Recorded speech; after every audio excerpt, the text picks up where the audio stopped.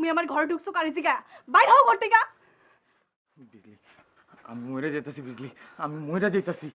মা মা তুমি কই গেলা মা আরে তুই কাকিমা ডাকতাছস কেন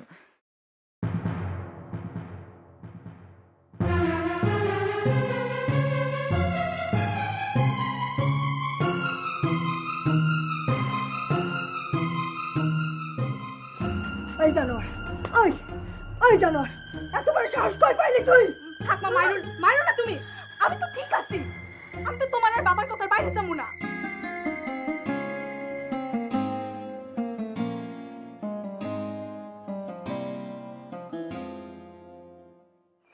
আমি তো তো ছোট কাকারে দেখছস না দেখি নাই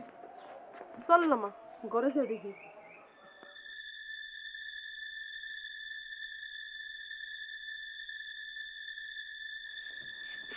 ওই সেলিম তুই কি মুন মাইয়ের লাগি পাগল হইছস হ্যাঁ দেশে কি মাইয়ের অভাব পড়ছে আমি এত কিছু বুঝি না বিয়া করলে আমি জরুরি বিয়া করুম অমানুষের লাইন কথা কইলে এক চটকনা মাইরা তোর দাঁত ফলাই দিব মারো মারো কারো যা খুশি তাই করে আমি জরুরি বিয়া করুম ওই মাইয়া কেমনে বউ হইয়া বাড়ি ঢুকে আমি দেখুম দিবা না তো আইতাম না তোমাকে বাড়ি জরুরি বিয়া করে মন করে থাকুম দেখছো বউ হ্যাঁ কি মন পাগল হইছে সেলিম ও সেলিম ভাই মাথা নষ্ট করো না ও ভাই আই সেলিম ও বাপ দেখছো তোমার দেবরের পাগলামি দেখছো কই সেলিমে কই ওরে না আমি হপায় ঘরে ঢুকাই দিয়ে গেলাম আজকে সেলিমে যেমনে বাইরে হয়ে গেছে বউ নিয়ে আইবো দেখো ওই মাইয়ারে বিয়া কইরা ঘরে আনলে ওর ঠ্যাং আমি ভেঙে ফেলাবো আম্মা সত্য সত্য যদি সেলিম ওই মাইয়ারে বিয়া করে তো এই ঘরে তুলবো তখন আর বিদ্যুৎ থাকবো কই আম্মা আজের পেঁচাল একটু কম পারো তো বড় বউ ছোট বউ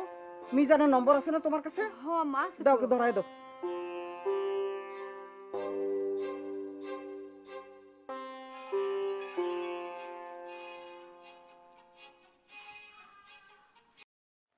সালাম আলাইকুম ছোট ভাবি ওয়ালাইকুম আসসালাম সেলিমও আমগো বাড়ির থেকে গেল আপনারও ফোন দেওয়া বন্ধ হইলো কেমনে কেমনে এই ছোট ভাইটার কথা মনে হইলো ভাবি আম্মাই তোমার লাগি একটু কথা কইব দেন ভাবি দেন কি রে মিজান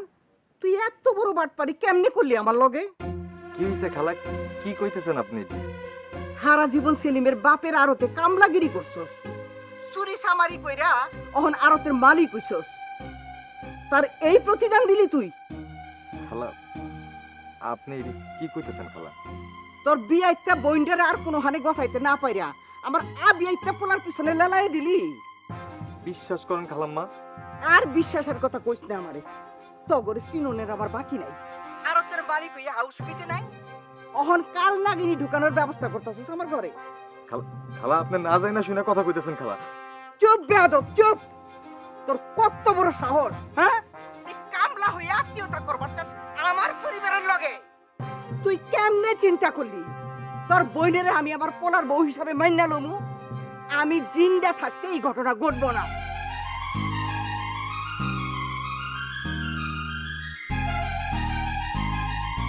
আপনি জান এখান থেকে যান কেটা কি কইলো আর না কইলো তোমার কিচ্ছু হনোর দরকার নাই আমি কইছি বিয়া হইবই